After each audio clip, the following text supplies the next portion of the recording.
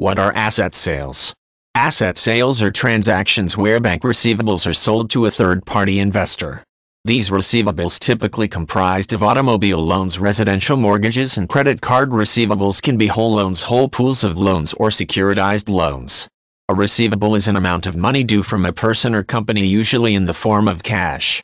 Whole loans are loans sold in their entirety. In the case of a mortgage loan, for example, an investor purchases all of the rights and responsibilities of the mortgage contract and there is no ongoing financial participation by the seller.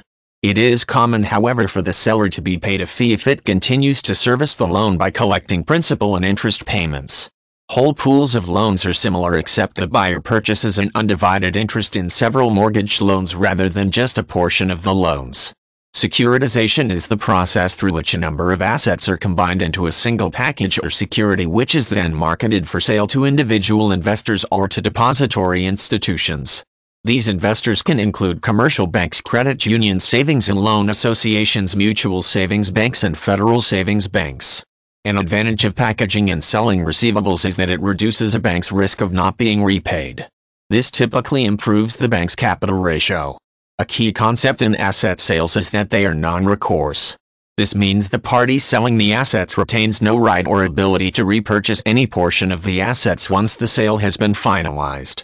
In cases where the buyer has recourse, the Financial Accounting Standards Board had ruled that this is considered financing rather than a sale, and the accounting rules are significantly different.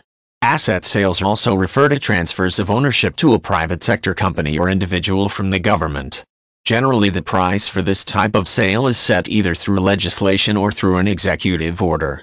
Regardless, once this type of asset sale has been finalized, the government retains no legal rights to management or oversight of the asset. Sales of businesses also are sometimes handled as asset sales.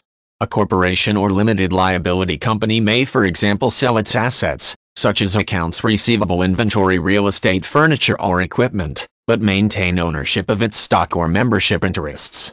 This differs from an entity sale where a buyer purchases the stock or membership interests of the company.